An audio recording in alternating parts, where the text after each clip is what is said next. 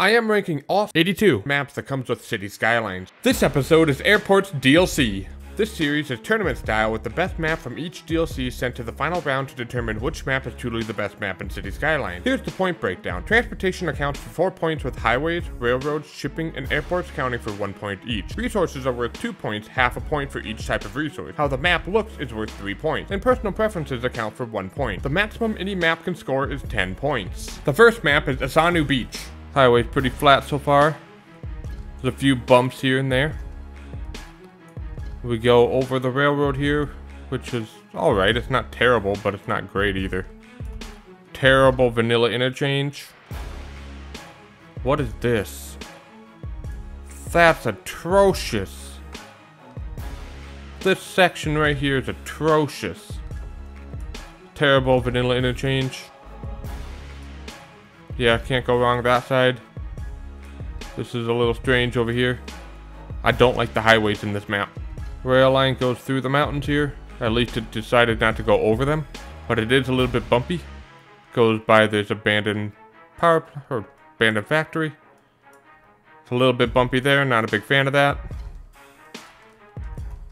They went over this pretty well. That's pretty good. And then they went up the mountain over here. Yeah, I can already tell you without having to look at that that's too steep. Way too steep. Shipping is unimaginative. Not excited about it at all, but it's not terrible. Well, there's plenty of area to build an airport.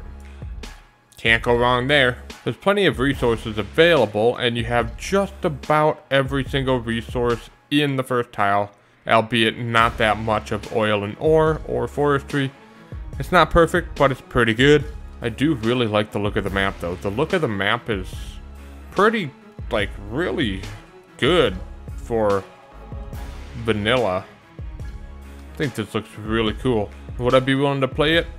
I would, but there'd have to be a lot of modifications, especially done to the highways, in order for me to do that. The second map is Hanami Bay. It's a little bit bumpy, but it's pretty good. It's flat, so I don't have any complaints about that. Terrible. What? Wait. They actually customized an interchange here? It's not perfect, but it's better than their vanilla one. Wow. Come along here, and then we just go right back to terrible interchange, of course. And we go up a mountainside, and I can guarantee you that's too steep. Not a big fan of that. When we come over here, I hate that. Why does it need to be a suspension bridge? There's no need for that. Absolutely no need for that. Okay, they attempted another interchange. I can at least appreciate it. And that's too steep for sure. Coming over this way. A little bit bumpy. That's atrocious. That does not need to be suspension bridges at all. And yeah, okay. So this isn't great for highways. Not great at all. Can railroad make up for it? It's pretty flat, but it's really wibble wobbly. And it ends right there? What? Oh, there's another one over here. Alright, well, we got this at least. But I can tell you it's too steep already. I do like how it bridges over a dry riverbed. That's pretty cool. Or maybe even a dry lake bed. That's really neat. And we come over here and we're climbing up the hillside and it's too steep. So, that's not great. You can't even get to the railroad until you get 2 tiles minimum. Well, at least they did something right and brought the shipping route up here. So, it's not perfect, but it's better than the other things so far. There's not a lot of space to build an airport. You'd have a hard time getting a really nice airport in this map, so good luck. There's plenty of resources, but none of them are abundant near you. So that's not great. The one redeeming factor about this map is that it actually looks really good. Like, I really like the look of this map.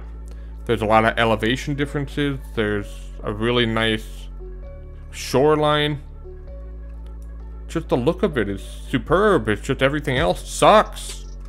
So because of everything else, I won't play this map. The third map is No U Port. Pretty flat, pretty smooth, wide curves. I can appreciate that. Nice big bridge. And the piers make sense where they're at. A nice custom interchange. They actually did a pretty good job on it too. I'm impressed. It's a little bit bumpy on this side. And it's probably just a little bit too steep over here. But it's not terrible.